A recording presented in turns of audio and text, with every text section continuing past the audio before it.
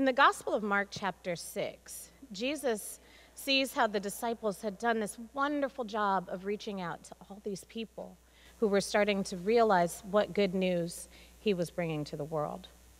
And they came back and he said, you know what, you've done such a wonderful job. I would love it if you would come away with me to a deserted place. So they get in this boat, but as they're leaving, the crowds then start to gather on the other side so that there's no space for them to have their retreat. And this might sound like bad news, but I believe the good news is that Jesus is always going to give us the boat ride.